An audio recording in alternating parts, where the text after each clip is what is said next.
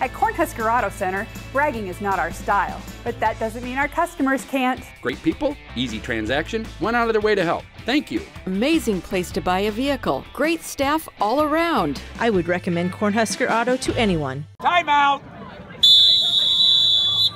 Welcome back to Timeout, where week 4 of the football season, we are just about ready for district play and some big matchups coming up this week. We're going to start things off not with the Friday night lights, but the Thursday night lights. Norfolk with a big 35-20 victory over Lincoln Northeast. The Panthers, 28 points in the third quarter to get their first win of the season.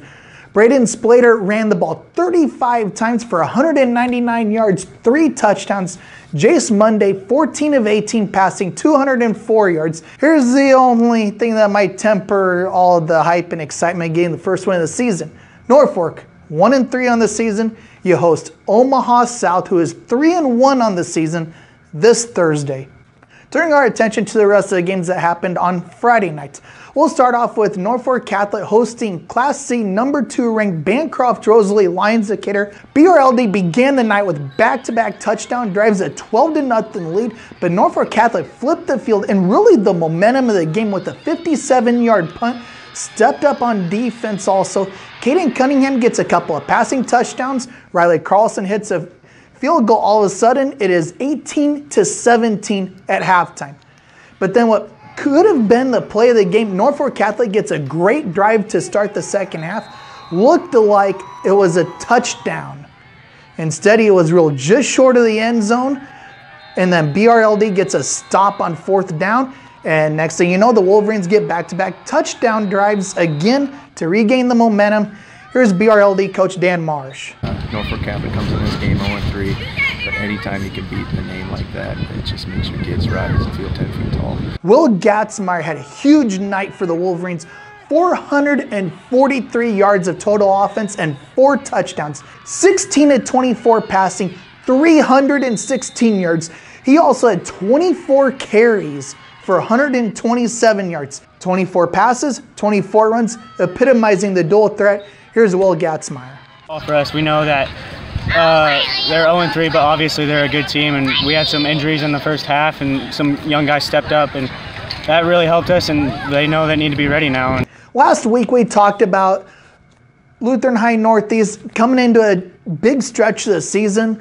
Lutheran High ranked 2nd last week, going to number 4 ranked Wakefield. 22-16 game at halftime, and before you know it, it all of a sudden turned into the Justin Erb breakout bash. Justin Erb, 43 carries, 409 yards, 5 rushing touchdowns. Those are Melvin Gordon numbers. But also, Lutheran High Northeast dealing with some injury issues also. Not a good thing when you will be hosting another top 5 type of team the following week. Also last week, Battle Creek with a 30-0 win over O'Neill. Yes, the Braves had 230 rushing yards. Reese Bodie led the way, 21 carries for 120 yards. But the story of the game might have been the defense for Battle Creek. They allowed 5 first downs in this game. Battle Creek dominating that category 16-5. That is going to win you a lot of football games.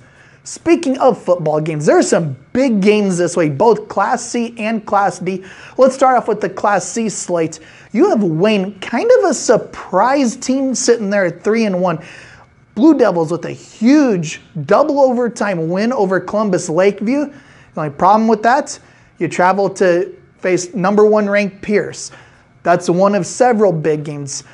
Even more so in Class D. Start off with Howells Dodge. Look for them to move up in the ratings. They will travel to Norfolk to face Lutheran High Northeast.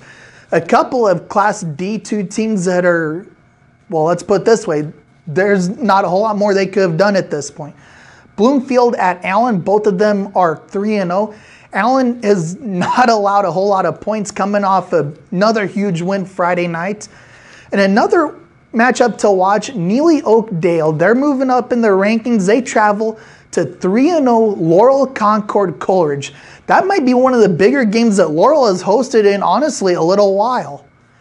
And another game to keep an eye on, preseason ranked Guardian Angel Central Catholic coming off a win. They travel to Wisner Pilger, who is 3-0 already this season.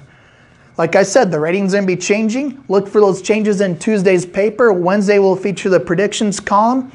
For all of our local sports coverage, just buy the newspaper. It's 75 cents at newsstands. Or just check out that digital subscription, that intro price. Like I've said, 99 cents a month for the first 3 months, $4.99 a month after that. Let's just say I spent a little more than $4.99 at Oktoberfest. Chamber puts on a great event every year here in Norfolk. Until next time, I'm Nick Benish, and thanks for taking a time out with us.